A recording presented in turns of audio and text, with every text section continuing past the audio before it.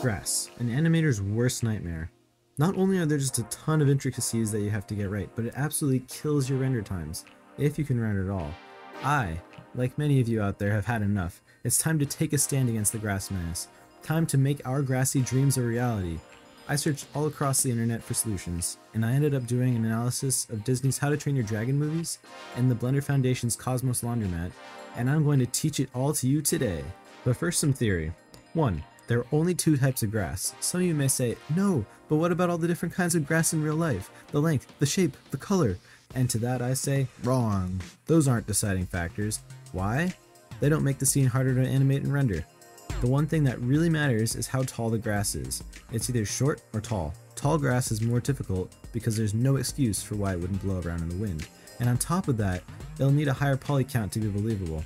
Think about it. Grass isn't very strong, and even on the stillest of days there's still some wind, so you're gonna get at least a little movement. Short grass is pretty low to the ground. Unless there's either not a lot going on in the scene or there's a motivated source of wind, it'll be okay to leave it still. 2. There are 3 types of shots and each can be handled differently. The easiest is side shots of grass from a low angle. The key here is you can't see the top. All we need to make it believable is enough grass to make a solid wall. The second is top-down shots where you don't get any horizon line. Sure, it's not as easy as making a wall, but you still only need the set amount of grass required to fill the screen. Nothing more, nothing less. The third and final type is the horizon shot. Not only does your grass have to hold up near the camera, but there can't be any noticeable, keyword noticeable, differences as it moves to the horizon. Like this clip, it'd be really hard to tell a difference if there was a real grass particles in the distance, or they just faked them. 3. This one's simple, but it makes a whole world of difference. Either it has wind or it doesn't. Making a few blades blow around the wind really isn't a big deal, but when it comes to making a whole field blow around, that's when we're talking heavy on the render times, and that's if we can render at all. So what did I find and what's the best way to do grass? Personally, I'm really only interested in getting that stylized animated look you see on big animated movies, but this stuff is important for all types. Turns out there's a whole ton of ways to get grass. Particle systems using both object instancing and hair methods, geometry nodes, micro displacement, fake grass materials, pre-rendering images with either displacement or warping, and actually placing and rigging each blade of grass individually. As you can probably imagine, with that many options, things get confusing fast. To be totally clear, all this stuff is specific to Blender, since that's all I know. I mean, I'm sure almost all of it's still applicable to other programs, so don't let that stop you, just be warned.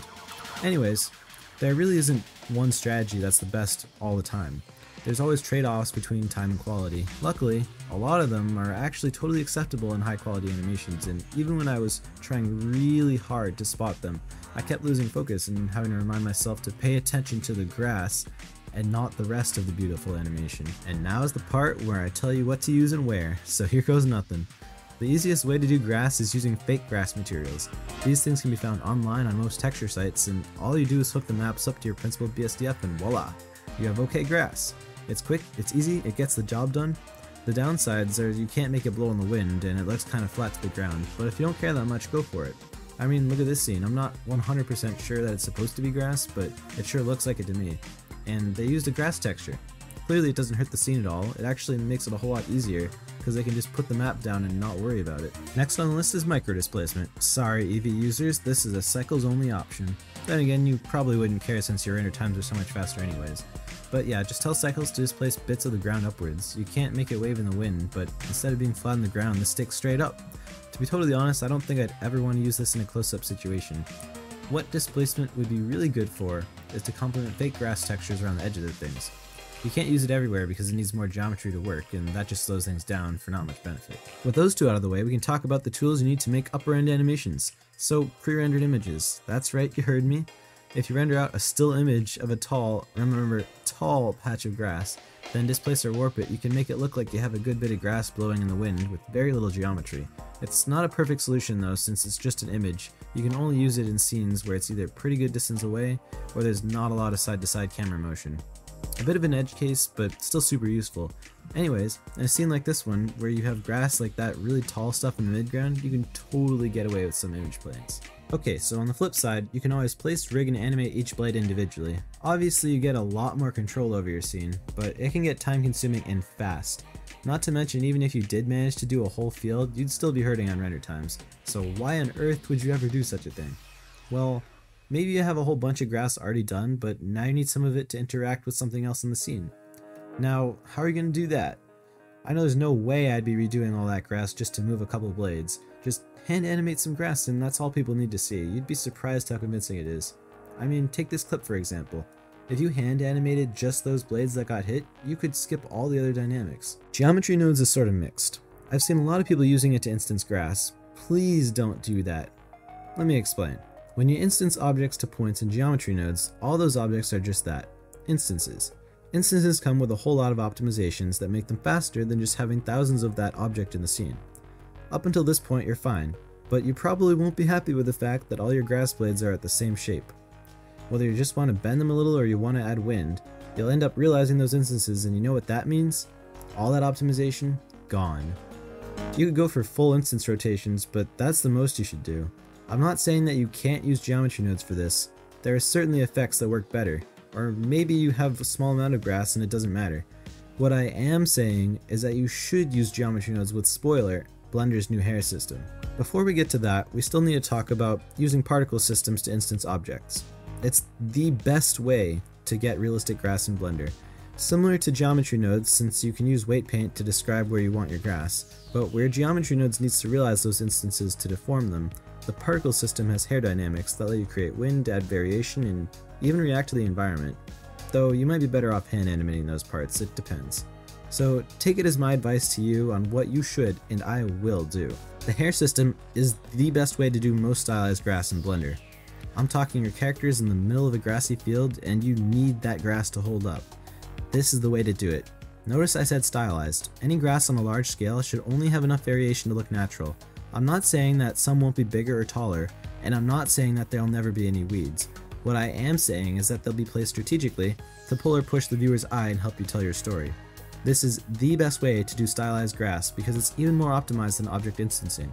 The blades of grass aren't even real geometry. They have all the hair dynamics available to them, so it's super easy to make it all move in the wind. And last but not least, you get all of Blender's new hair system. And let me tell you, this thing is worth its weight in gold for this sort of thing. You can do things like make some grass longer, shorter, sparser, or thicker. You can even use geometry nodes to make different systems of grass that maybe have a kink to the side, or they bend away from an object, or even just be a little noisier. And on top of that, you still have hair dynamics. While I was working on this video, I tried to render 150,000 blades of parent grass on the screen at the same time, and it only took half a gig of memory. Let's see you do that with object instancing and geometry nodes. So let's talk strategy. You can't just brute force your way through every grass scene. It'd take forever, not to mention it'd be super expensive. Then how do you render a lot of grass? The answer is you don't, at least not really. It's your story, your animation, your scene, your shot. You are in control here. You can set everything up to make your job at the very least simple, if not easy. Don't go making a ton of crazy shots where there's a ton of things going on, or you have to render an entire windy field of tall grass. Don't get me wrong, you can have one or two of those, but even big animation studios with tons of resources still save them for pivotal moments in the story.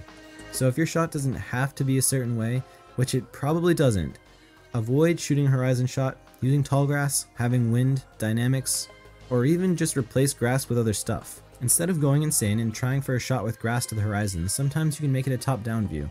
More frequently, you'll want to keep some sort of side-on view.